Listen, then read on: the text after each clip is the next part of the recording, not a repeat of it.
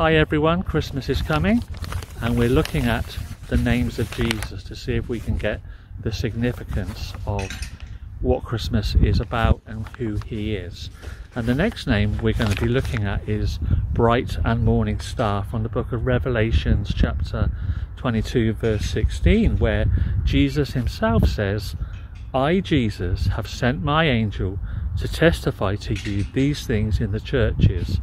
I am the root and the offspring of David, the bright and morning star."